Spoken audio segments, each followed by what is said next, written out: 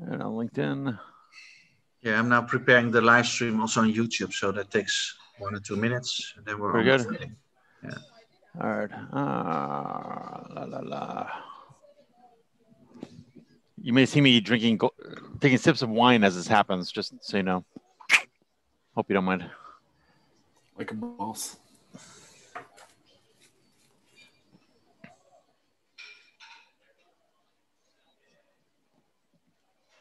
We can release your video over here. Ilvers, Thermals, Lithuania.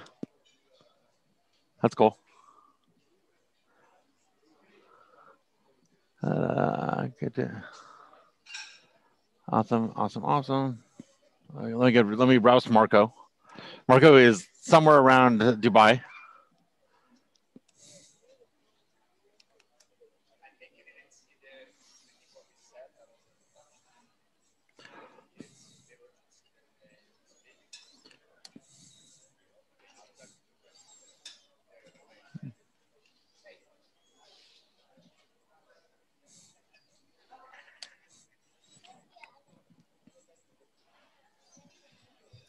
Let's do it on Algorand.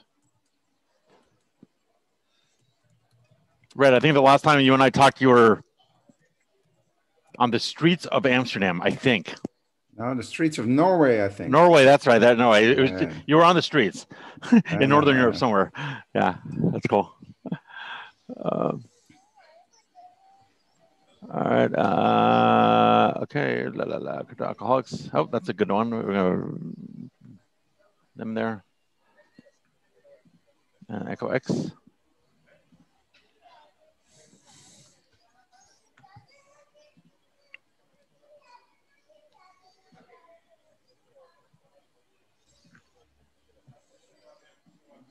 Cool. All right. Hopefully, no one tags me as a spammer. We know what to do, Gordon, when we got a spammer, right? No, I mean, hopefully, no one tags me as a spammer. We'll see. Oh, sorry. Yeah. No, well, I'm bombing a lot of groups just because I'm that kind of guy. Oh, we want that one.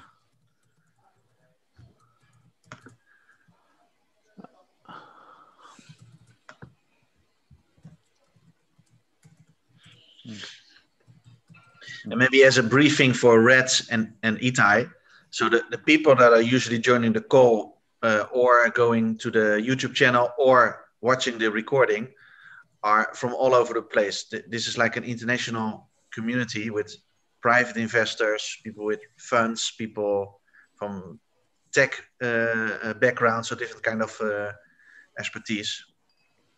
But the audience normally is really good.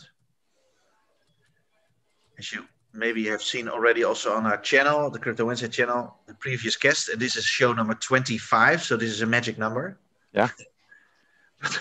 Gordon, we had some fantastic guests on the show, right? Doing great. From president's candidate Brock Pierce to Alex last time, really cool. Michael Turpin. Yeah. A lot of the big guys.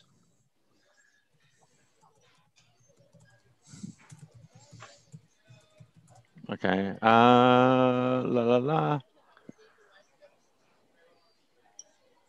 Cool. So on my side, we are ready. So we got more people coming in. All right. Well, people will come in. Oh wait, my video was off. Heaven forbid. What the heck?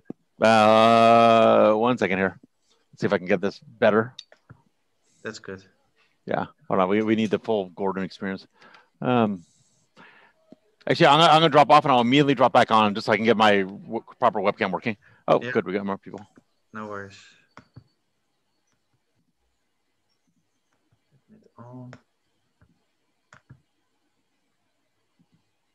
Marad also joining the call. Good. Big endorser of the Momentum protocol, Momentum Labs project. Cool. Corning on the neck.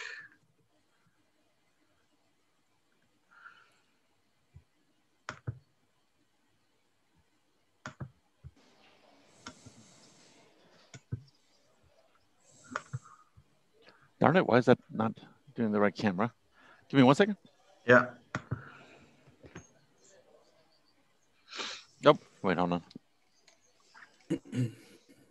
Oh my gosh, there you go. High res, 1080. That's better. That's exciting. Okay, let's see. Itay, can you also put on your camera again? Yeah, sure. Cool. Itay. Red. Yeah. Cool. So Itay, sometimes you have like a shaved head. Sometimes you have like, hair that I'm jealous of. Can you please explain this? Why one moment to moment it's different? Because you're getting me jealous. Actually, yeah. So the image that I took that you used for for the poster is actually me after there were news where Corona travels through hair or some crazy stuff. It was really back when it all started and everything was like, no one knows what to do. Okay, so you need to shave your hair. Fine, just took it off. Fair enough. Okay, well, good. Now we understand. Yeah. So usually I'm like that, a little messy in the hair, but it's fine. It's my. Well, you look kind of mean in that one. Mean? No. You look like you're too young to get this reference, but you look like Vincent D'Onofrio in Full Metal Jacket. Exactly the look I was going for, man. Yeah, totally. This is my gun. This is my favorite tool, or whatever it is. There's only one like it. This one is mine. You gotta. Yeah, definitely. All right, Sander, should we start? Yeah, we're going to start. So good afternoon, everybody, or good evening if you're in Asia market. Good morning if you're in the US market. So this is Gordon and Sander again. This is the live Crypto Wednesday show. This is very special because this is our 25th show. So we are celebrating big time. We're really happy. So today we have we think two of the best promising startup projects around the scene from the blockchain and tech scene. We're going to let them introduce themselves in a little bit. But in the meantime, Gordon, before I hand over to you, because we've got some new people on board, we're now also streaming live on the YouTube channel. So the first part of the show is where Gordon and myself discuss with the guys where they're from, their background, what they're excited about, what their product is all about. Then we dive into.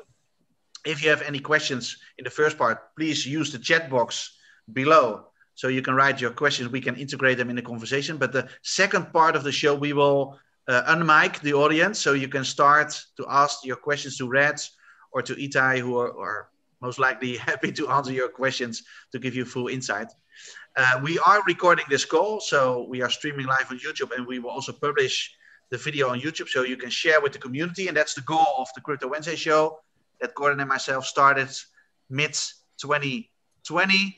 We said, okay, let's give back to the community. Let's get our industry friends in the show involved so we can share news, insights, latest developments, and much more. And now going to the show. So for people that don't know me, my name is Sander de Bruin. I'm from Amsterdam in the Netherlands. I do know both our guest speakers that are here today quite well because I'm involved myself with both the project from Rhett, which is called Europe Chain. And I'm also involved for quite some time already with Itay and his Momentum Labs team. But before we introduce him, Gordon, because you're in a different place in the world this week, where are you now, my friend? So, well, thank you, Sander. It's good to see you again. I look forward to speaking with our guests. So I guess a couple of items here. I'm Gordon Einstein, the founding partner of Crypto Law Partners. I'm happy to be doing episode number 25 with Sander here. That's cool. I'm broadcasting live from the Super Paradise Beach Club in Mykonos, Greece. And when I turn the camera around, actually, I'll do it now. I don't know if you can see the beach out there, but life is not bad. Okay, so I'm here with my family, actually. That's Evelyn. She's my co-host. Cool. Yeah. Sister-in-law, Maurizio, wave. I'm with the whole crew here. And if you see me take a drink of my glass of wine, I'm in the proper spirit of Crypto Wednesdays. So, anyways, very glad to be back here. Just, standard disclaimer. This is a live show. If you're one of those clever Zoom bombers, you're not going to throw us off. We've dealt with you so many times. I will just give you the Nigerian funeral wave and kick you right off the show, and we will be laughing at you the rest of the time. So don't think you're clever. I've done this so much. I kind of love Zoom bombers because I just get to rip them to shreds. So if you're out there, you know who you are. Anyways, but again, this is in support of the crypto community. Very happy to be doing this. We've made just a ton of connections between our guests and our speakers. So Sander, let's, appearances notwithstanding, it's not the Gordon and Sander show. So let's get to our guests and just kind of launch. Yeah, let's kick that off. Maybe, Rhett, we start with you. We do in random order. So maybe you can give us some background on who you are, where you're from, what have you done in the past, and what are you building now? But don't reveal all the secrets on Europe chain, but just a little background. Yeah, so I'm a typical tech entrepreneur, I would say. Started computer science and business administration as an additional course because I never envisioned myself to be a software developer the rest of my life. So took the more general management and entrepreneurship turn. I founded a company called Kahuna, a cybersecurity outsourcing firm 23 years ago. That I still own. It's managed and operated by a management team, and me and my co-owner, we just regularly visit to see everything is fine, everything is going well. And 3 years ago, I thought blockchain could really solve some of the issues that I saw in the cybersecurity space. So I bumped into EOS.io. EOS, the protocol that was having his ICO, raised 4 billion. If you guys remember, a lot of FUD since then. That 4 million turned into 11 billion for Block One, and they are about to release some of their projects in this summer. So we've been waiting for a very long time to see any fruition of that investment that all the ICO people did. I started EOS Amsterdam, one of the block producers for the EOS chain. There's many protocols that use the same protocol, or same blockchains that use the same protocol. And we are producing blocks for those chains. So I think Bitcoin does 7-8 transactions per second, Ethereum 35. And we produce for 9 chains that each do 10,000 transactions per second. So we are responsible for 90,000 transactions per second capacity. One of those chains is the Europe chain. I envision a world with millions of transactions per second. And I envision a world where a part of those transactions will be organized around a legal ecosystem, a legal framework, a legal. So we launched the Europe chain to be GDPR supporting. We're working on launching a chain for India. I'm sorry, the lawyer in me, which is basically 99% of me, immediately has to jump in and completely scramble the whole script, and you're just gonna have to deal with it. What does it mean to be GDPR supporting? GDPR supporting. So it is a base layer. So it's a base protocol that provides a smart contract capacity for an application. So an application can run on our chain, and it's up to the application, of course, to be fully GDPR compliant. So it's their job to be compliant. We support that by offering a chain where the whole sign-up process, all the block producers are from Europe. So the agreements are in place to fully structure it in that sense. We offer privacy impact assessment consulting to work with the project to make it fully GDPR compliant. And the number one question always everybody asks, what about the right to be forgotten? Well, the right to be forgotten is not an absolute implementation demand. So if you are banking with your bank and you say, I don't want to be a customer of you anymore, it's not that they are throwing away all the backup tapes because you don't want to be their client anymore. No, they manage a list of clients that don't want to be their client anymore. And basically that's what we do as well. So we limit access to the full chain through history nodes. And the service providers that run those nodes need to comply to either technically implemented filter lists, or the members of the blockchain need to comply to the rules and regulations that we have set. So we have fully enabled, we worked on over a year how to transfer all the European regulations into the EOS.io protocol. Interesting. And when you run multiple blockchains, you're a block producer for multiple platforms, or can you tease that out a little bit? Yeah, so the EOS.io protocol works with depending on the chain, Europe chain is a permission chain, so you have to request to become a block producer and you need to comply to regulations. But the EOS blockchain, you can just rec produce yourself and become a block producer. So there's 450 of them. The top 70 are getting paid. We're number 55 right now, and that fluctuates. We have been in the top 14. The top 21 really produce the chain, and that fluctuates and rotates all the time. So to get the speed that you need and still have a decent sense of security, the protocol implements 21 different block producers, so 21 independent mining pools, you could call them, organizations that run multiple systems, because we don't just run one node, we run for each chain a whole ecosystem of servers, API nodes, full nodes, history nodes, that sort of thing. And it's delegated proof of stake. So people vote for us as a block producer. Now, 3 years later, we are very respected in the community. We build a lot of back-end additional tooling. We do a lot of source code reviews. We do support a lot of projects. And for that, they vote for us as EOS Amsterdam. And with all the block producers in Europe, we've launched the Europe chain. So it's a consortium chain of 5 companies that founded it, and it's being expanded with, because I think blockchain is just an IT stack. So I want block producers that currently are telcos, system integrators, everybody that has a 7 days a week, 24 hours operation running servers can be a block producer at our chain. Got it. There's a lot to dive in here, and we'll definitely be teasing this all apart. But let me get to our next guest, Itay. Honored to meet you. And yeah, someone I think pointed out you look like a younger version of me, which I have mixed feelings. I'm not sure how to process that comment. But hey, thanks. Whoever threw that out there. You definitely have more hair, so God bless you. So well, yeah. At least now you do. Now that you've let it grow out. Now I do, exactly. Yeah, I think Ilver's made that comment. Thanks, buddy. I'll remember that. So tell us.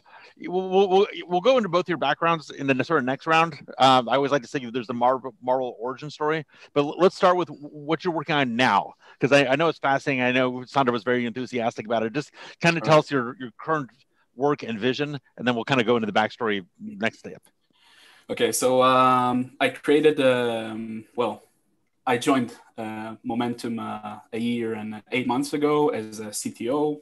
I was setting up basically the lab arm of Momentum, which was in charge of creating AI technology for loyalty programs, giving brands the ability to predict things like churn, people leaving their brand, understanding the future revenue, being able to create a secure loyalty program over a blockchain. We basically give brands a full stack for creating very smart loyalty programs. We don't especially focus on one out of our 3 kind of layers of the product, which are the blockchain, where you can create programs, give points, exchange point, create coalitions between brands, let's say airlines, hotels, etc. We utilize the blockchain as kind of like a security layer and more of like a place where you can, I can call it a security layer, but the place where data and where a place where you have a kind of like a one true source for if you want to examine transactions, you want to audit transactions, you want to be sure that no one is manipulating the data in some way or form. Let me jump in because I'm just going to do me. To me, that's inherent to blockchain. That's its fundamental value proposition. Exactly. What the fact that you have a single source of truth and it's auditable and everyone can reprocess their transactions to get to the same result. What makes you different? Basically, if you're looking at our project is looking to bridge between a very kind of like traditional retailers where blockchain is not a very kind of a common word between their kind of like a dialect. And we create something that delivers a lot of trust, where there's a problem today creating alliances between companies, where there's a lot of trust that needs to exist before even trying to create an alliance, let's say like legal contracts. Is that trust created by virtue of the technology or the contractual relationships, or how do you go about constructing that trust? Okay, so basically every brand has a chance to become a node for our Hyperledger fabric. They get some sort of like the ability to control or to view or to be very transparent with let's say the alliance that they're a part of, or generally speaking, every kind of point or asset that is being generated on their brand. Our kind of like a strategy for the crypto side of the blockchain is the fact that we're going to use Momentum as kind of like a middleman coin as well for trading. We're going to create a loyalty points exchange where brands can launch their loyalty program over our platform and allow other people to actually exchange their assets for crypto assets. We're going to start with a Momentum kind of a crypto launch. So basically, people who want to trade, let's say, we have a customer called Zoo Center TLV here in Israel, which is like a pet chain.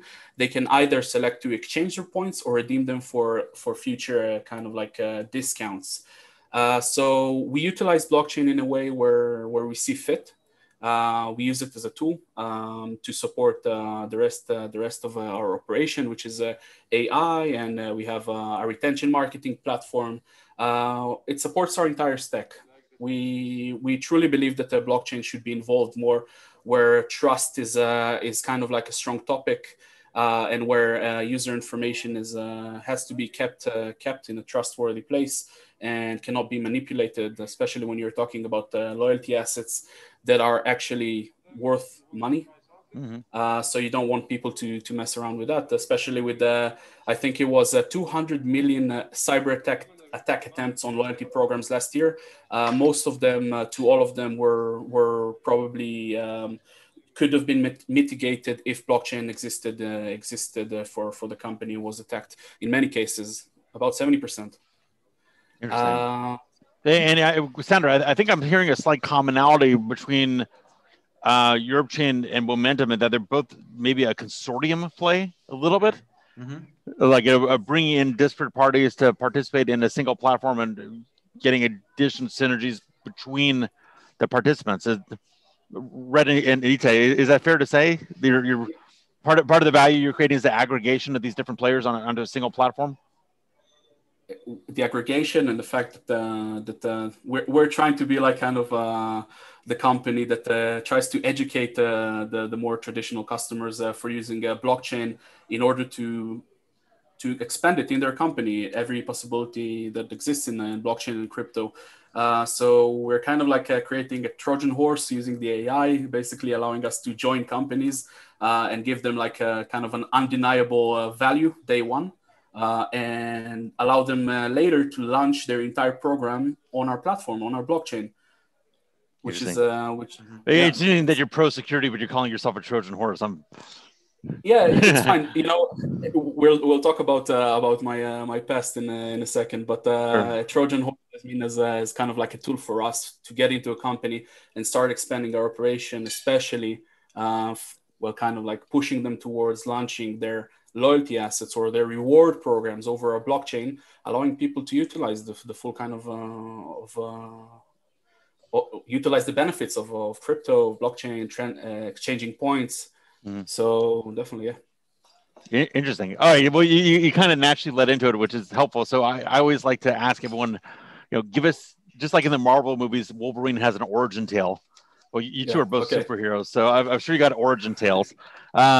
Rhett, let's start with you. So I know you were born, but that's my educated guess. So give us a little bit about your background, your education, where you're from, and the path that took you down this long road to crypto and blockchain. And I always find that stuff fascinating. So why don't we start off with you? Okay. Well, I'm 53, so I was in my puberty when the personal computers became affordable for households and people. I've never heard anyone describe it quite that way, but cool. Yeah, no, I mean the what was it? The Commodore 64 and that sort of computers. So I played a lot with computers at that time. I had chosen to do my middle school in engineering, but I got hooked on computer science and computers. So I switched to computer science. And yeah, my grandfather was an entrepreneur. My uncle was an entrepreneur. So I really always looked at that as being my future. And so I also educated myself to prepare myself for that. So I even did 1 year of psychology. I did 1 year of, so sociology. I really tried to educate myself to become an entrepreneur. Then when the internet came about, we did a lot of, I worked for an IT company. We did a lot of firewall projects, that sort of thing. We shipped a lot of firewalls to basically the whole Dutch top 100 of companies. And then I decided to start my own company, outsourcing cybersecurity services. So that is the background, and the jump to blockchains. I already told that I really think blockchain and Momentum basically has that same vision. I think we need a lot of transaction capacity to implement that future. There's people that run and spin up their own blockchain as Momentum does. All right, so I'm gonna totally interrupt like I always do. Am I gonna have to kill a Zoom bomber? I love doing this. No? Yes? No, I mute him. Maybe it's okay. Let's see. Oh my god, I love Zoom bombers. They're just like fresh meat to me. Okay, anyways. Okay, so Rhett, you've repeatedly hit the point of transaction throughput, and I get that that's a major feature. I also get that the GDPR compliance is a major feature. One thing I remember talking with you about as you were on the streets of Norway was the sort of like the geographical bounding of your project. Hence Europe chain is the name. I get how that supports GDPR. Is there any performance enhancement that's gained by? Let me take a step back. When I think blockchain, there is. Let me frame the question better. I know you're kind of anticipating where I'm going, but let me kind of try to get the idea out.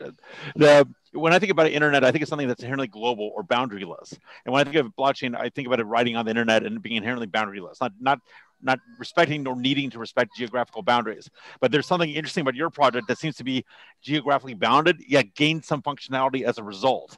And that's an interesting fusion of two separate ideas that normally don't seem to mix.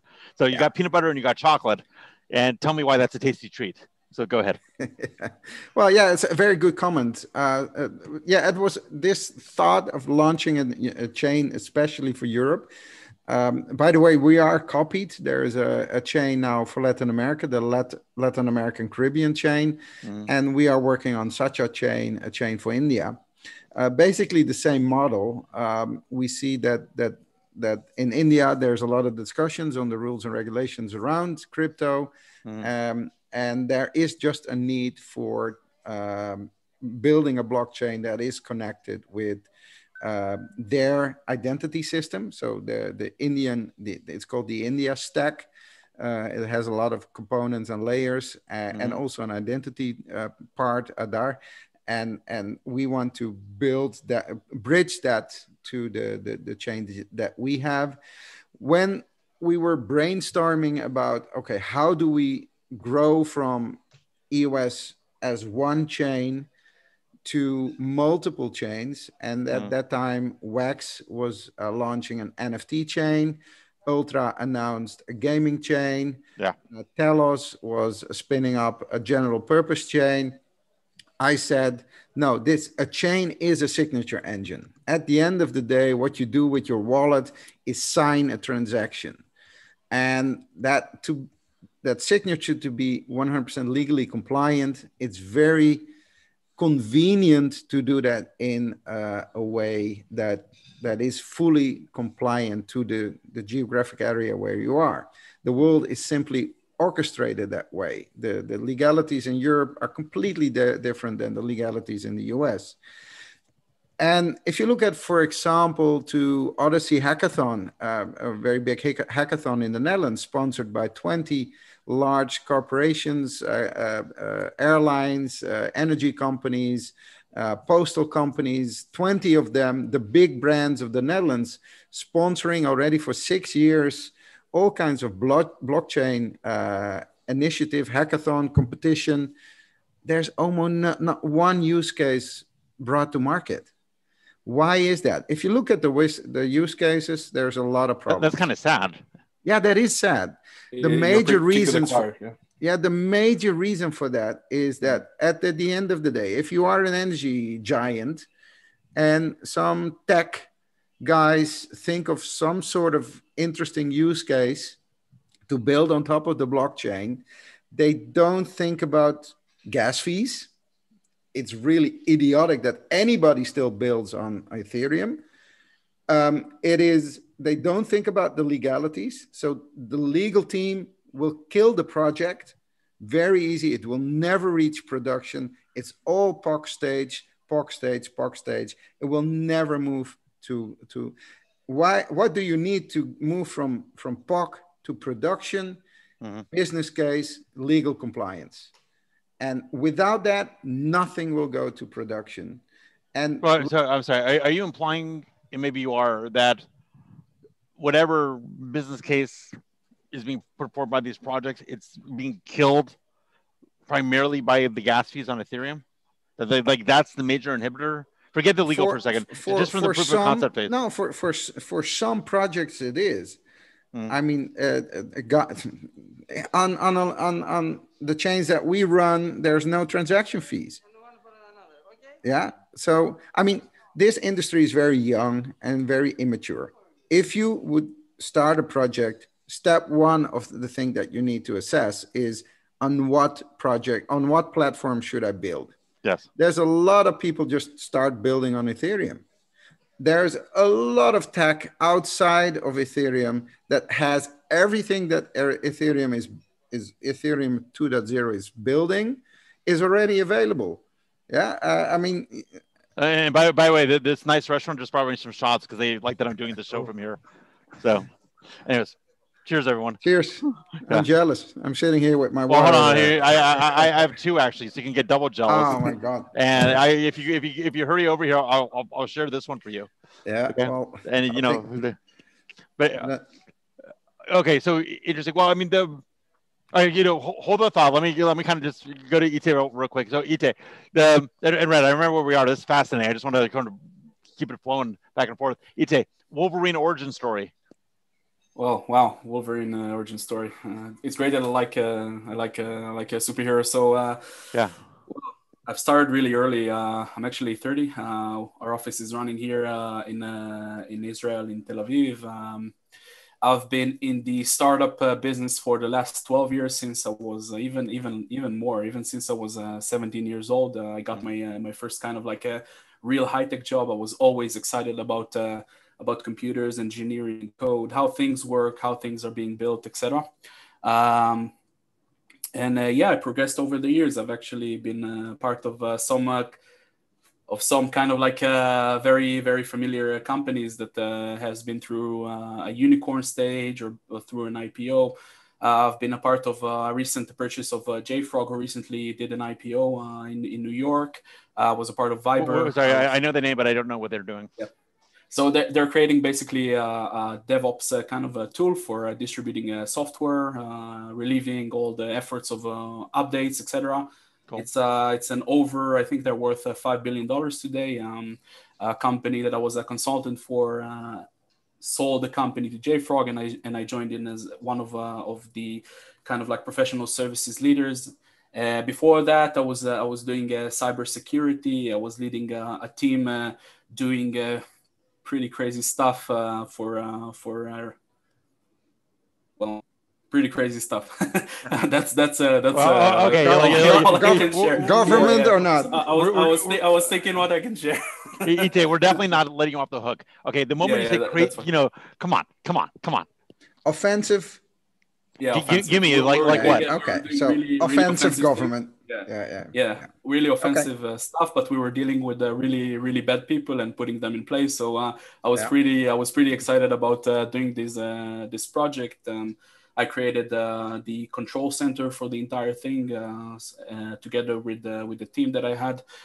Before that, I was a part of a company called Nextpeer. We were doing gaming, creating backend services for online games. It was sold to Viber back in 2015, I think. Before that, I was a part of kind of like an HR platform company that was launched on Taze. I'm going to totally interrupt 1 second. I'm sorry. Just let me interrupt. This is the manager of the restaurant where I am. They're so nice. This again, I want to remind everyone I'm at the Super Paradise Mykonos. This is Tassos. Awesome. Thank you. Nice to meet you, everybody. So he said, thank you and nice to meet you. And, this show is sponsored by, I guess it's sponsored by Europe Train and Momentum and also by the Super Paradise Mykonos. So everyone come down here. It's awesome. The food's great, super hospitable. They brought me 2 free drinks. They'll probably bring me more. I'm not sharing with you. You can bring me more, dude. What the heck? Don't forget the naked beach, dude. Yeah, well, the beach is not naked, but there's some good-looking specimens, better looking than me. So anyways, so just sponsored by. So, definitely. Anyways, Itay, go ahead, please. So I've really been through the guts of kind of like the startup industry here in Israel. As you know, it's a pretty hectic nation in every kind of like way and form. Especially the startup scene here is amazing. The amount of unicorns that are being created every year. I think last year we had 6. Yeah. And 4 IPOs from Israel and Nasdaq and NICE. I've kind of I've experienced let's call it kind of like all the stages of a startup, from being one developer to having a team of 50 people, to being sold, going through an IPO, being losing everything as well, of course, several times actually. Losing the company, not everything. But, I was about to ask. Hopefully, you had some little. No, I'm fine. Yeah, I always do things smartly. So I think I kind of like arrived here at Momentum. If you guys are familiar with Eyal, he was the original founder, together with the 2 more people of Mobile Bridge, which is the company that created Momentum. Sure. Yeah. Mobile Bridge is pretty famous, yes? It was a pretty big company, actually. A couple of years ago, there was a pivot towards creating Momentum, which was the crypto protocol. And my mission was, when I joined the company, is to create kind of like an AI or a business kind of AI layer to help brands achieve greater success through their loyalty programs, incorporating blockchain, of course. We were kind of like tackling a few problems as Rhett was preaching to the choir. Every word I agree 100% with the fact that we're facing kind of like issues with Ethereum now, due to the kind of like very high gas prices, and we're trying to gap over it, moving between chains now. And the fact that there is zero governance, it might present as a problem, as Rhett said, to big retailers. So my job was kind of like to find the right kind of like mixture between pushing them crypto through their mounts and giving them like a real applicable business case or a business kind of like solution that they can use. And then I can start telling them, listen, guys, if you launch your reward program on our protocol, which allows people to actually exchange yes, which allows shoppers to exchange their loyalty points for crypto, cash, or other loyalty programs. Sorry, guys, I'm in Greece. I just don't control my life.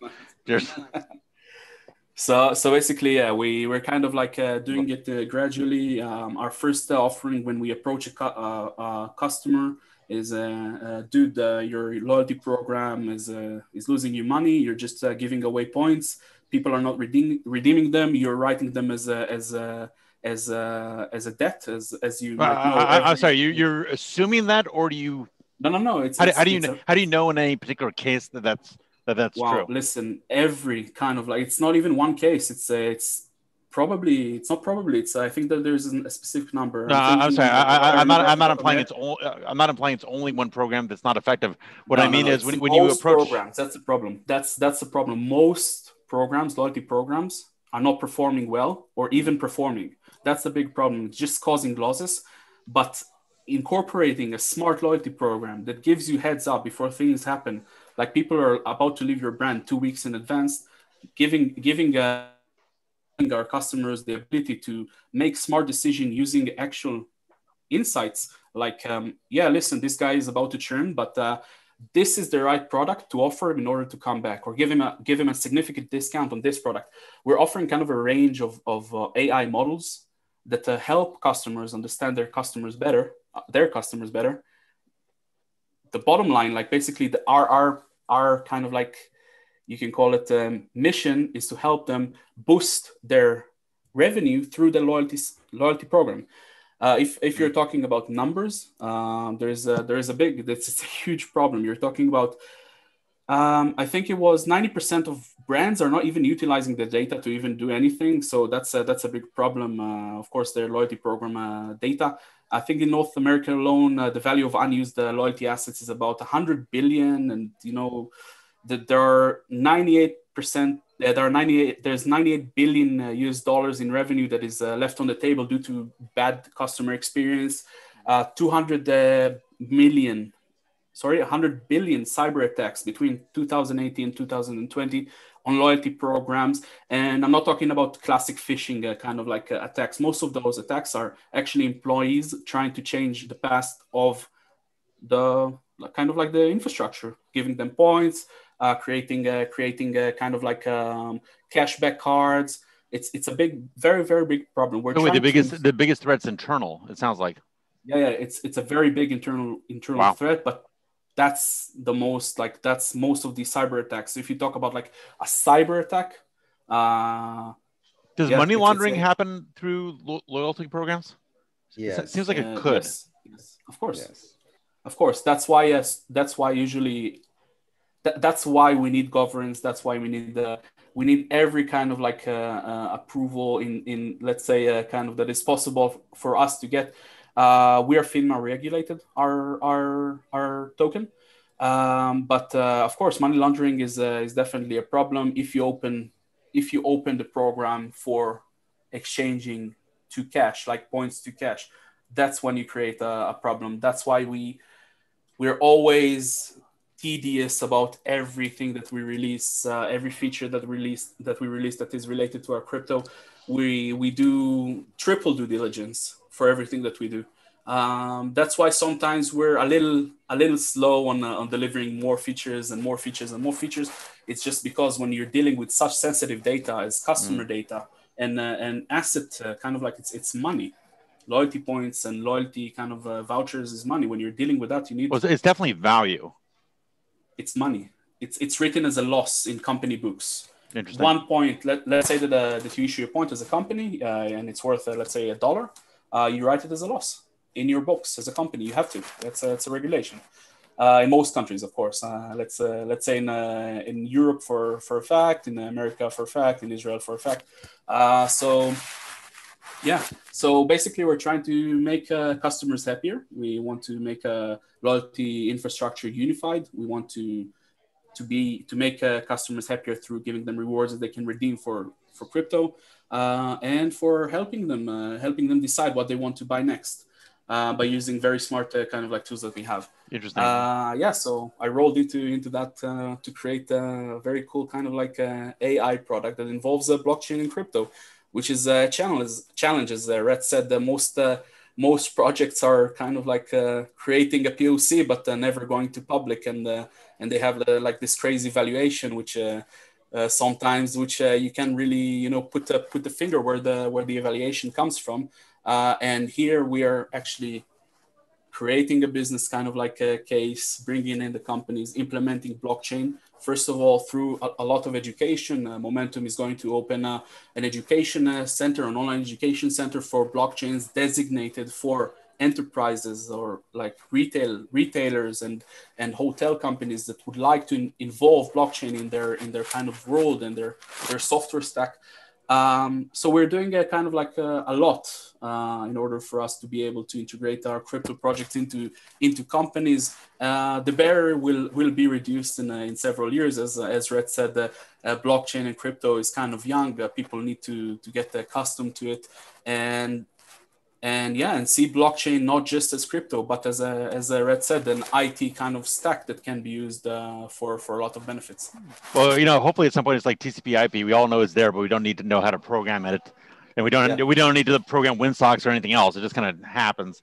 Rhett, let me go back to you for a second, because before we kind of open it up to the audience, one thing you said, or several things you said, struck me. Well, one thing is sticking in my mind, which is the extent you have geography bounded consortiums that are, I think you're what I heard you imply, you can tell me whether that's right, is that these consortiums sort of can peer with each other. So you have, the Europe chain maybe peering with the Latin America chain, maybe peering with the India chain. I'm wondering now, of course, the word peering is kind of vague, but I think you probably get my meaning. Is there a connector? First of all, is that concept true? And second, if it is true, how do you form the connector or the gateway between these geographically bounded consortiums? Like, how do they talk to each other? We're in this Internet of Value and the Internet of Transactions. You can build a web of trust, as we call it. So the Europe chain can anchor block headers on a different chain. And there's more things you can do. Every system admin configuration change could be anchored on a different chain as well. And by creating all these pools of capacity, Europe chain, such a chain for India, anchored to other chains, you can create something that is very, very, very secure. Impossible to hack. So if there is a company that individually needs, or a project that needs a lot of capacity, you could spin up a 5-node blockchain, anchor that to a public chain. So it can be a private chain. Nobody sees the content, but you can connect on a trust basis. You can anchor it to the Europe chain. Europe chain is public chain, so you can see that there's no funny business going on with this private chain, and you cannot see the individual transaction, because it's that pool of transactions is firewalled off the rest of the internet. So there's multiple models where you can connect. I always joke that we will provide blockchain as a service. And I think the last blockchain I ever will spin up will be the Amsterdam traffic light chain. And that shows the vision that we start with the Europe chain as a pretty big one. But as at one point, the transactions are full. I mean, we do 10,000 transactions per second. We can optimize the hardware, we can optimize the software. Let's say we squeeze out a 10x, then we still don't have anything really performant. It's only 100,000 transactions per second. To power the Internet of Value, we need millions of them. So we need to scale this with multiple chains anchored to each other. Our business model, that's, I think, second part of your question. Why are we doing this? We're building some additional tools. Let me phrase the question better. I liked your point that the regulatory schema in North America and Europe and India are distinct. Yeah. And that when you build blockchains that, to use your word, support in the implementation of GDPR or CCPA or the India infrastructure or whatever, that's useful. I get it. And I also like that you're kind of going against the received wisdom that this stuff gains value by being global. Sometimes there's a value in even bounding it geographically, which kind of goes against the main, how people think about this by default. But, I can see that being the case. But I can also see a situation where these different geographically bounded and different privacy regime blockchains need to talk and need to cross communicate effectively. For example, you have a company that's operating in both Europe and India and Latin America and needs to comply with all of these, and probably doesn't want to run a bunch of separate blockchains, probably wants to integrate them or peer them somehow. I'm just wondering, and maybe you haven't gotten here yet, but I'm wondering if there's like a layer on top or a way to integrate them or a way to peer them effectively so that you take advantage of each one's being geographically bounded and regulatorily compliant in each zone, but yet they talk enough that you can run your entire enterprise from a single platform. Yeah, I think that makes sense. Yeah. In my vision, blockchain is backend technology. So what you need for that client that has services all around the world, you need a front end, and that integrates in the backend with for customer A on the India chain, on customer B on the Europe chain, or they choose to run on a global chain, but then the legal stuff can be very complicated. Mm-hmm. So what we're talking a lot with Indian system integrators. They service a lot of clients all across the globe, American clients, European clients, and local clients from India. And they immediately get it because they are all the time talking to all these different customers with all these difficult legal regulatory ecosystems that they need to. It's not that they are building a banking application and can sell it to everyone. No, they sell a banking application that really needs to be tailored to the US laws. Mm-hmm. They build a banking application that really needs to be tailored to the European laws. So they immediately get it. They immediately say, oh, this is a brilliant idea. So you use the same protocol stack. So the developers only need to learn one protocol, and we can deploy on multiple geographical chains. On top of that, we are building what we call an enablement layer, which is an identity system and an asset management system and some other pieces of technology that applications need. So you don't need to build your own identity system. We got that fixed for you. And we're building that in the latest technology. So DID, decentralized identities with verifiable credentials. So they are buzzwords of the future in the identities, in the self-sovereign identity space. So we're building the base layer stack. We're building pieces of the puzzles that you need. And on top of that, application can build their use case, their business. Interesting. Let me open this up to Marco. I know you're being called. Hey, there you are. So Marco's a very good friend of mine. He's working with me at the Emerging Technology Association. He's deeply involved in Casper and not just Casper. He's tapped into the ideas of privacy and identity very closely. And Marco, I don't know if you caught the beginning of this conversation, but there was a little bit of a blockchain smackdown in the sense that no one is a fan of Ethereum and its gas fees, and they're looking for alternatives. Rhett's EOS. Itay, I'm not quite sure what Momentum's built on, or if you spun it up from scratch. So our private blockchain is a Hyperledger Fabric. That's right, you said that. So you're Big Blue. And Ethereum for a smart contract, and definitely we're getting smacked by the gas prices. Actually, when we launched our token on Uniswap, I think I picked up the gas prices at 6.5K for setting up a contract, which was crazy. I was like flabbergasted. I was like, what's going on? Why? What is going on? So and then it really, like, I was like, yeah, listen guys, we got to go cross chain. We got to solve this. We need more transactions per second, as Rhett said, mentioned before, that this is also kind of like a big problem with Ethereum. The gas prices are crazy. Let's say a company wants to reward their shoppers using the Momentum token right now. It's you have to pay a few dollars for every transaction. It's a problem. So our next kind of like thing is go cross chain, solve that issue, and move on.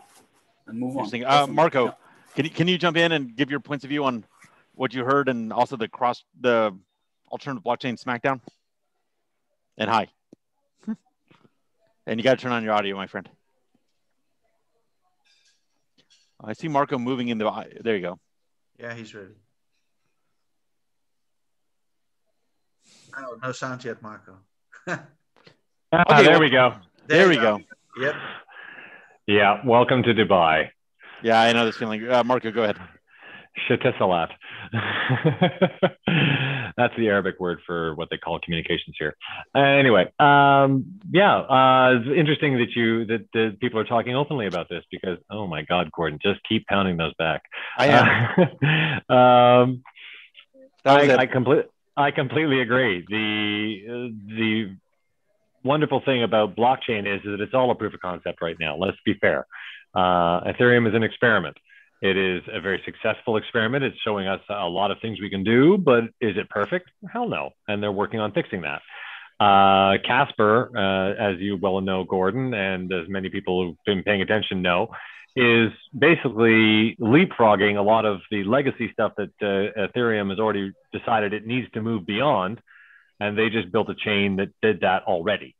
And hoping to obviously, get ahead of the game on that. But as both your guests have been mentioning, the future is not a single blockchain. It is not even a single blockchain protocol. The future is hundreds of blockchain protocols, many of them specific to use cases that make sense for them.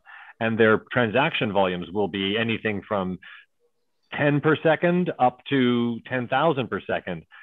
Not one of them will be able to handle everything for everyone. It's just not viable. The minute you try to go down that road, you run the risk of either requiring an internet that has terabit speeds to every device, or you have a situation where your security is compromised because you have to reduce the amount of data traffic you're creating by creating all these chains that have to be spanning the entire planet's worth of nodes.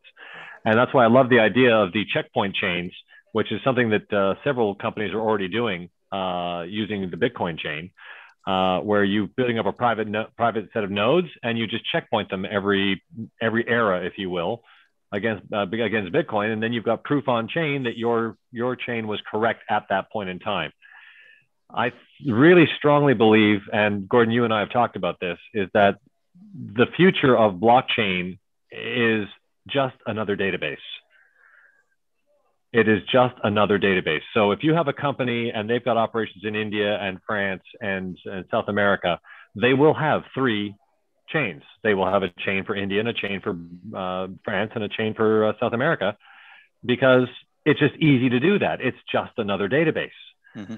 Right? As long as there is an integration point somewhere in their ecosystem that is probably off-chain that allows them to look at the collective data across all 3, commercially, they're fine.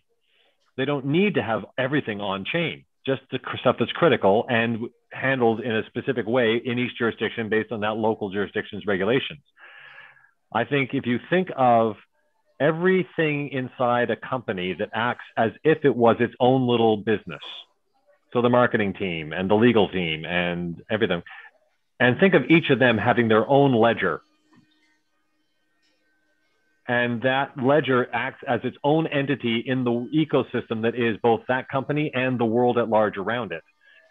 You can almost see yourself looking at every blockchain implementation in the ecosystem of the planet as being treated as if it was another entity like an individual. And if you think about it from that perspective, where an individual has different parameters, different attributes than a company, and a company will have different attributes than a division of a company. If you think of them all as if they were people, and each of them has a self-sovereign digital identity, and I highly stress self-sovereign, which is a critical thing that many people don't really understand in this world. But basically what it means is when it's a self-sovereign digital identity, it means that nobody has a copy of it except you. No one has a copy of it, or no one has control of it? Both.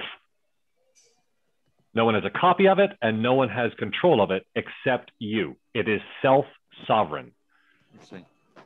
Well, actually, let's say, Marco, hold on one second. So, Itay, I see you nodding in a way that implies agreement. Is this resonating with you? Actually, yeah, definitely. I see blockchain as another tool in my stack for creating an amazing product. That's exactly how I see it. It should be how it is envisioned. Of course, you can create so many kind of like proof of concepts for banking methods, economies, whatever. But the real kind of applications are still rare. Okay.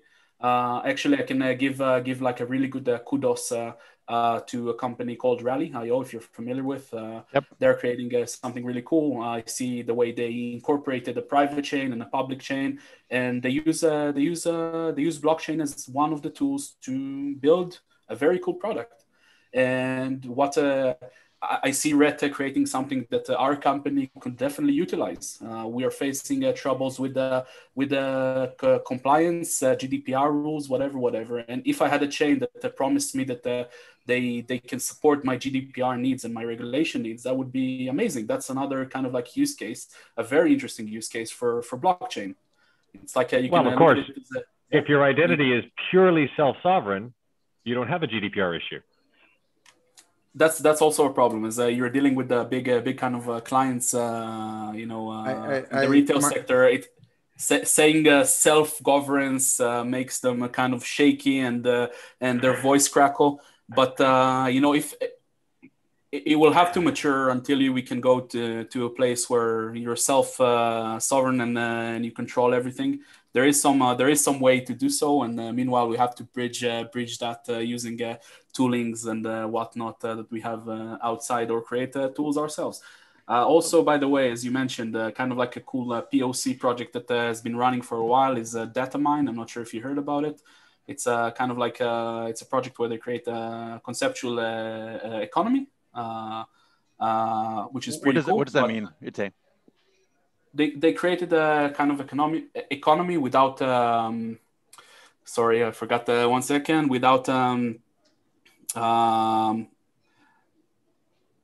you can create over, like you can print money, and you can't basically reach a point where there is an inflationless economy. Yeah, inflationless economy. Okay. Yeah. They created kind of like a cool POC. It can be used. Definitely, I can see people who are using the concept, but how do you utilize what they build as a company? How do you sell it forward? It's a very interesting project. It gained success. Their token is I think is being traded for a very nice amount. And but then again, where's the product? What can I do with it as a company? Yeah. Sandra, I think you wanted to introduce your friend from Turkey, who's a new guest. Especially because this is a special show, and this is a special friend of ours, of Itay and mine. This is Miss Melis. She's from Turkey. She's one of the Momentum ambassadors. And she texted me, can I get into the show to ask some questions to Itay and the rest, to Rhett? I said, sure. So Melis, first of all, welcome to the show, live from Turkey. So maybe you can introduce yourself, where you're from, and pop your questions towards our guest speakers. Hi, everyone. Sorry, I'm at the outside. So yeah, for everything, thank you. Well, actually, I have one question about ensuring the compliance in a decentralized network, because in a decentralized network, questions arise on who within this network falls into the roles of data controllers and the data processors, as in the case under the GDPR. And therefore, who is responsible for the obligations and the responsibilities that come with these roles? And in a private blockchain, this may be easier to reconcile, where the technology is being used solely by one company as part of its back office functions. So what do you think about this, the compliance and GDPR in a decentralized network? Yeah, that is exactly the reason why we spinned up the Europe chain. And that is also why all the block producers are in Europe. At the time that we were designing and writing all the terms and conditions, we were also, there's a very good block producer in the UK that basically, due to all the Brexit, we couldn't include them in our project, because that would mean that we would have to have data processing agreements between them and us, and that would make things so much more complicated. So that is the reason. Rhett, I got to jump in 1 second. It had actually previously not occurred to me which I'm kind of embarrassed about, that Brexit affected GDPR with respect to the UK. Are they still under GDPR, or what happened there? They implemented GDPR. GDPR is a regulation, so that regulation was implemented in the UK. It is implemented in multiple jurisdictions, by the way, or a lot of other countries took the GDPR as an example. So there's countries in Africa that have privacy laws that are 90% identical. The privacy law of California is pretty identical to the GDPR. It only introduces one additional concept that is interesting. It introduces a household, and a household could be you as a family with father and mother and children. So you can assign roles, and a student house, for example, you could also assign roles to other people. And what was also said about self-sovereign identity previously, if you have full self-sovereign identity implementations for businesses, then you don't have any hassle with GDPR. Well, you are always need to be compliant to GDPR, so you always have a little bit of hassle. But if you write your privacy impact assessment and you do that in a fully self-sovereign identity way, your challenge is so much more easy because you're not collecting the information. You give the rights to control that information to the user. So our identity system is aimed to do that. One of the example use cases that we used when we were designing the product was requesting a mortgage. If you request a mortgage in the Netherlands or in Europe or I'm in Portugal right now, I'm in that process right now. I need to upload or send or attach to an email to one girl, a middleman, to banks, salary slips, all the movements of all my bank accounts, a shitload of documentation, really a shitload of documentations.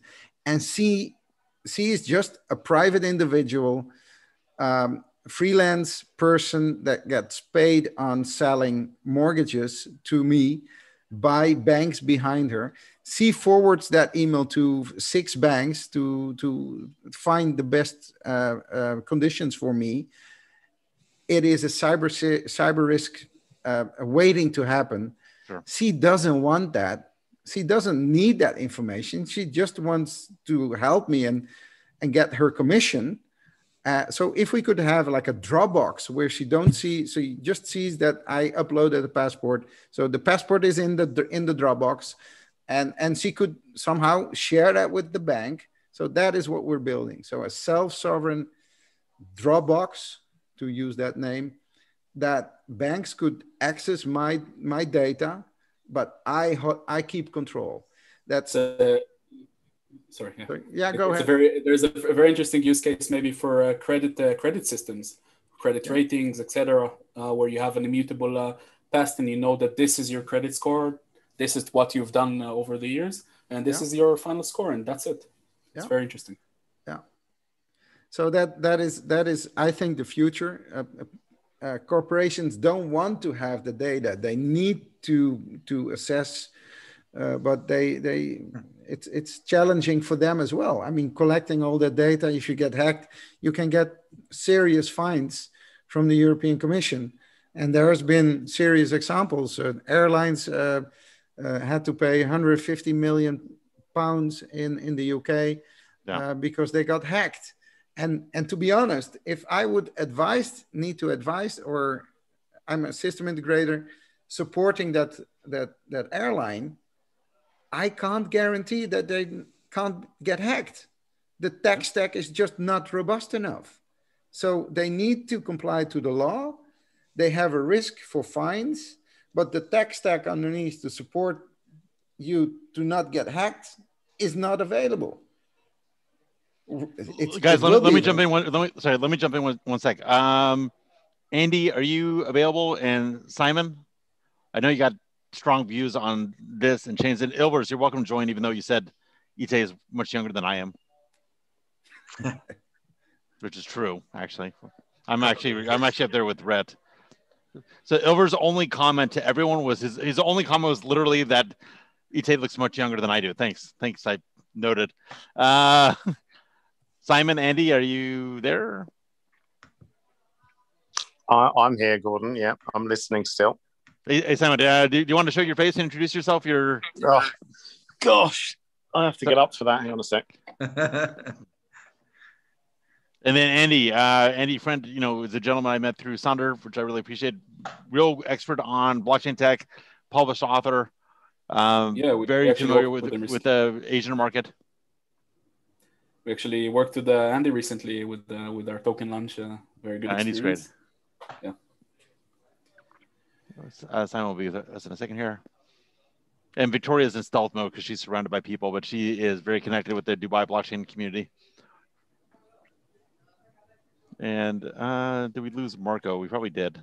Marco got called off because of ETA. Marco's out. I think Simon is still here with us. Yeah, Simon is making himself presentable. Okay. I am still here. No, I'm not. Simon, you got to turn on video so we can see your smiling face. I am. 1 second. It's all right. Somewhat in silhouette mode. No, I'm in silhouette mode only because it's there you go. That's the other way around.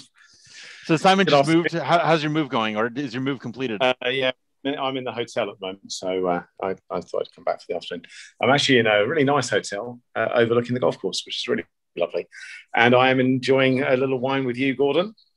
Yeah, you saw that. I actually thought my video was off when I was taking the shot, but oh well. So now it's been memorialized forever. Look, I'm going to make a note. I'm just enjoying life. Anyway, Simon, you got a very interesting background. Obviously, it's a finance-oriented background, but you're heavily involved in blockchain and this sort of infrastructure. And I'm wondering, just to put you on the spot, what resonates with you in the challenges that Rhett and Itay are articulating, blockchain efficiency and sort of the privacy/consortium aspect? I'm just wondering if anything occurs.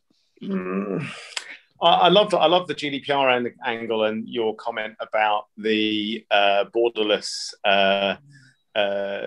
sort of merger with a very much a border-driven legal framework.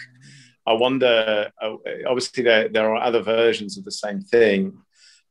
We've talked quite a bit about DAOs, and the last element of the conversation around how GDPR is sort of driving towards protecting people and their data, and then giving someone access to an immutable data center where they allow, if you like, call it a private key access.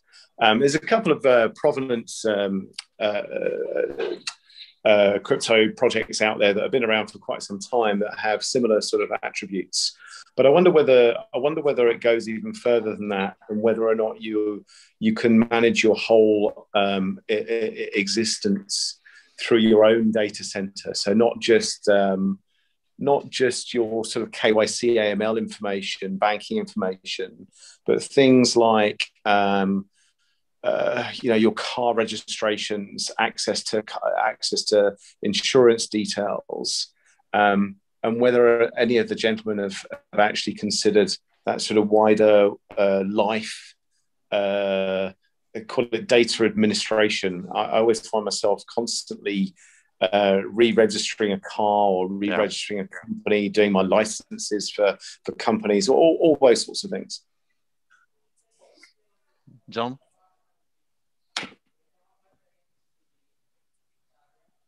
Rhett, Itay? Yeah, well, there's a lot of questions in that question. Yes, I would say that's Simon. And by the way, Simon, just to give you context, this is a very deep thinker, really good at structuring complex financial transactions, and this is sort of the way his mind works, layers on layers. So just kind of roll with it. Thanks, Gordon. Yeah, it's true, right? So yeah, well, our answer is that we are building this layers of pieces of the puzzle, I would say, and then it's up to the use case to do what they want to do. And now we are building this product called Mighty, which is a self-sovereign identity system, and we're embracing this, I hope, future standards of the W3C, DID, and verified credentials. So what you could do is, so you type in your birth date, and the birth certificate management company of the Netherlands, so the municipality where you live, they have a function called verified credentials, and you could basically ask them to confirm that the date that you entered into Mighty is the correct date. So you have a verified credential being this old. Others could use using zero knowledge proof, just the simple question, are you above 18 or less than 18? So I think we're building this infrastructure layer by layer to enhance privacy, to enhance ease of use, and DID and verified credentials are, I think, very important developments in that. Yeah, that is how I see a part of the answer of your thinking on identity. I think a lot of problems that we have are coming from the fact that the physical world and the digital world is not connected in a proper way. That's why we have Zoom spammers, and we have fraudulent elections, and we have 7 billion new people on Facebook. And I got added by half of them yesterday. So, yeah, I think if we could build this bridge between, and before we couldn't, right? I mean, before we didn't have blockchain. Now we have blockchain, and we're now trying to figure out efficient mechanisms in the tech stack. So how do we scale?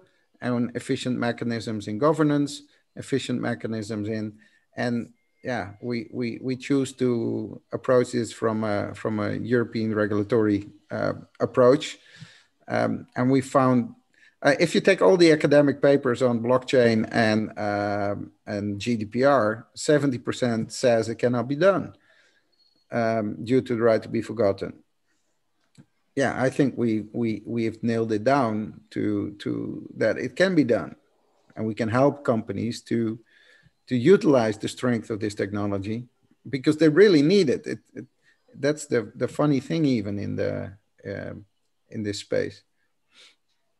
Interesting. Yeah, basically, the way we deal with this is we have kind of like an obfuscated kind of idea over the blockchain, connecting between our private and public blockchain, which makes the kind of like public ID useless if data is being erased from our kind of like private blockchain and database. More the database or all relations to that customer are being erased.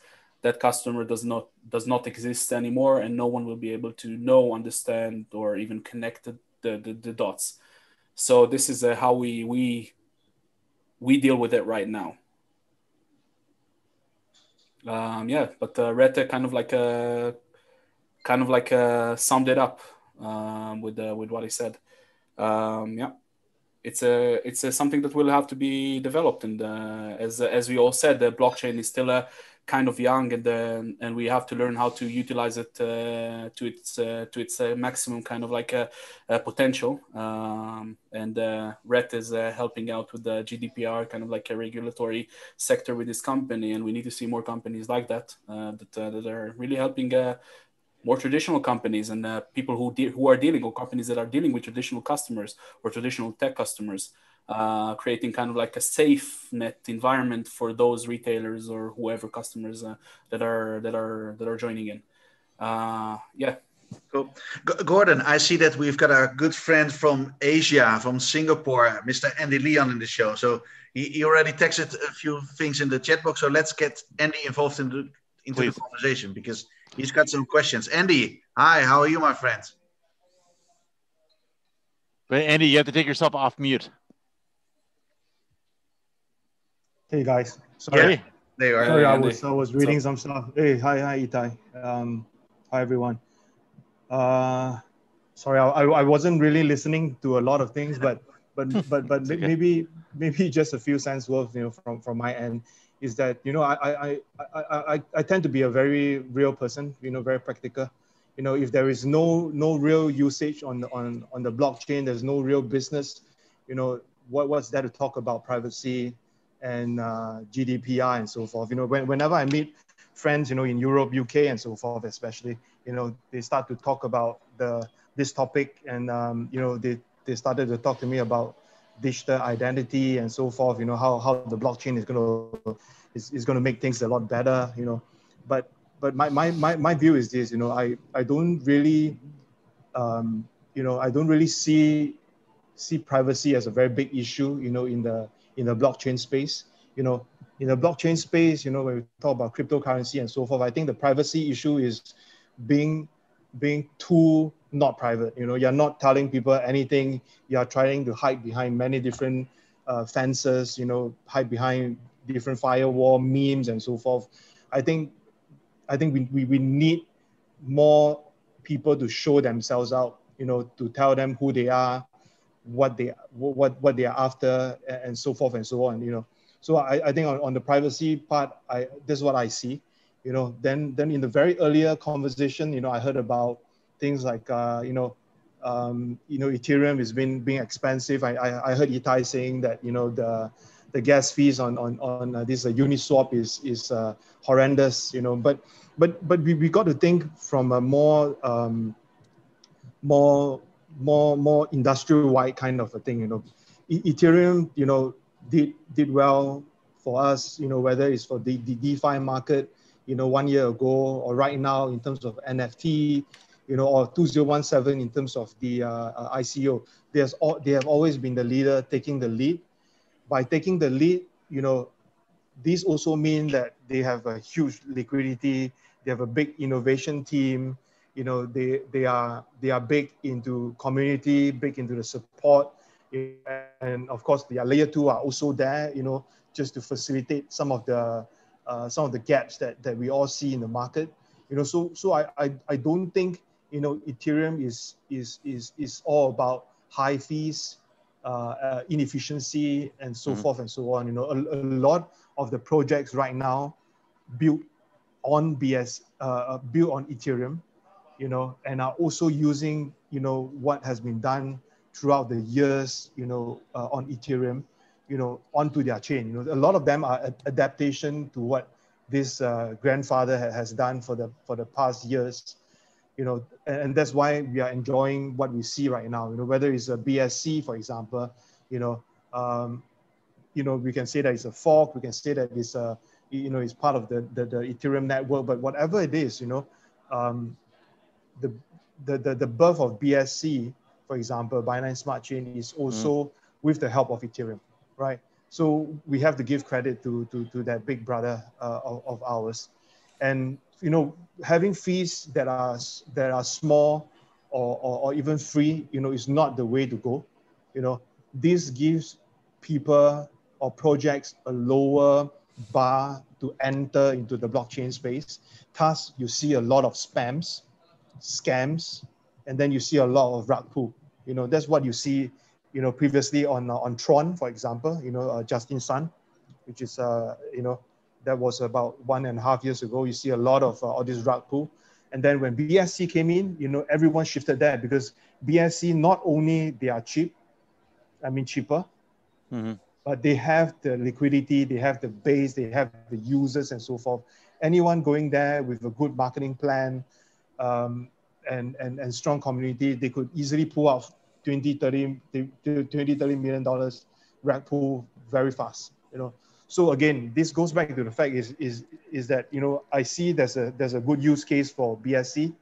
I also see that there is a good need to have Ethereum to stay, because that is the foundation of many other things. So that's my few cents worth. I'm not sure what else I've typed. again, I saw my point number 2 is about geographical bounded blockchain. My take is, we could always say what we want, but what we really see, at least from my end, or from a government standpoint, where they really want real usage, they want chains, or they want companies that have the experience to do it, not just theory, not just having very good SOP, what to do A, what to do B, what to do C. They also want to see that it's practical. This is one thing that is really missing in the blockchain space right now. There's a lot of theory, a lot of good concepts, but none of them are into real execution. Many of them are not into real execution. You see a lot of fake volumes, fake transactions, and then you started to think that, oh, with all these fake transactions, I need the speed, but all these things are not necessary. Is there a need to do that? Well, that's a story for developer to really share, man. So my take is this: we just got to be realistic on some of the things that we are doing. Most importantly, for all the projects, is to find real business. Like Itay, I think on his end, it should be fairly straightforward. Rewards. Whether there's AI or not AI, as long as you could convert the rewards from vendor A to vendor B and then to vendor C, life goes on. This is what the user really want, from a user standpoint. For Rhett, I'm not sure what's his business, but the main thing is this: we have to find real usage. I think Gordon would have agreed with me after drinking a few shots I saw. Actually, I think that everyone that talked agree with you, to be honest, regarding the fact that there are too many theoretical kind of like projects, and a lot of projects that are just don't have a business. Correct.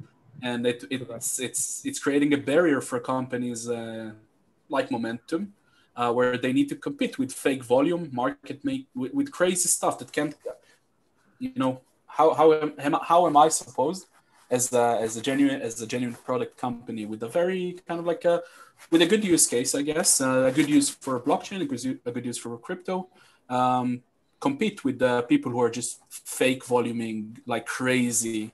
That's kind of like it's very hard. It's not impossible, but it's very hard. And I definitely agree. I think you need to build applications that people are actually using, and have those applications achieve their own public identity and acknowledgement. Yeah, I definitely. I think we have to also be mindful about two things. One is, what role are you taking on? Are you an innovator or are you an investor? I'll give you an example. Let's say if I take on an investor role right now, I would probably go for memes tokens. Whether it's going to be a cat, it's going to be a dog, or whichever, because that is the trend. Getting a 3x, 5x, not an issue at all, right? So as an investor, if you are looking at the money side of things, not a problem. But if you are an investor that is looking at something more long term, what Gordon said is really spot on. We have to find things that are usable. It is part of a daily life. Integrated into part of the daily life. And the best thing is, let's not talk about blockchain. It could be integrated into your reward system. For example, for Itay, it could be into the Starbucks reward system or Singapore Airline reward system, but not telling people that it's blockchain. That is the key. That is the key thing, right, Itay? Sorry, I saw you unmute, so you have some comment, man. No, definitely. I was just preparing myself to comment. I completely agree with you. I definitely agree with you, Andy. And that we think commonly regarding this kind of issue. And but you need to lower the barrier on the people who are implementing blockchain into their companies and innovating over blockchain in order for me to be very, very straightforward when I go to a customer and say, hey, I'm a crypto company. Do you want to launch your $2.5 billion reward program on my crypto company platform? It's the dream, yeah? But it's very hard to achieve right now. There's a gap that needs to be closed using education, more adaptation from corporates, like Carrefour in Italy, that you can see a lot of projects happening there. There are many, as Rhett probably has 100 more kind of like examples for big entities implementing blockchain. But this has to happen in order for me as a company to just flash out my crypto kind of like flag and say, yeah, guys, I'm a crypto company. Come launch your 2.5 billion reward program on my blockchain or on my crypto asset. It will get there. Yeah, it will get there. And this is what I'm trying to tell people that are supporting our project. It takes time. I just want to add on a bit. Sorry to just interrupt, but I think the fact right now at this current moment is that most people understand what is cryptocurrency right now and what it can do. Especially for Itay's business, they do understand how it works and so forth. But going out there to tell people that you are a crypto company is not going to give you much credibility. All right. So like, for example, you can say that you are a blockchain company at most. Solutions provider, at most, but the positioning of the company must be very straightforward. Today, I'm a loyalty, maybe a rewards company. All right, position yourself as a rewards company. Go in there with the right solution. How they could calculate the rewards back end using blockchain, so that all these things can be done 24/7, for example, across multiple platforms. I think that's the use case for blockchain for rewards. And then if they are more open after the rewards, after you get married, after you hold her hands, right? What she actually wants, then the next step would be, hey man, do you want to do it in a crypto manner, right? And then Rhett might come to the picture and say that, hey, since there's a usage as a business case, these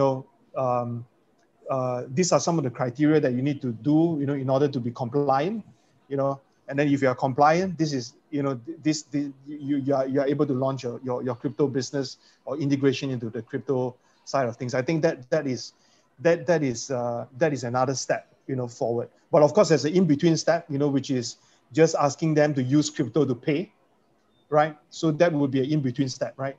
Use crypto to pay, then use crypto as a reward, then slowly tokenize their whole business into a crypto-centric business. That could be the end goal.